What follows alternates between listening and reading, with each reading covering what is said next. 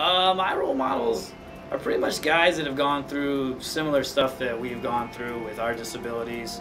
From the time I came here, Jim Hayes, Paul Schulte, looking at someone who was around my age who was going through similar stuff. The guy who happened to introduce me to wheelchair basketball, you know, he was a role model for me because that was the first disabled sports I'd ever seen. So those are really my role models, not to mention the men and women of our services. My name is Jason Nelms, and I'm originally from Michigan. I'm in Michigan. I came here in 2000, and I got a degree in criminal justice, and I currently play with the Dallas Mavericks. I basically got recruited. I knew Paul Schulte, who went here before, and I came down for a tryout and basically toured the university and played. And after I went home, Jim Hayes called me and offered me a scholarship. I've played for about 16, 17 years now, and I actually got started by, I was wheeling down a dirt road to a country store, and a guy in a wheelchair happened to drive by and invited me to play wheelchair basketball.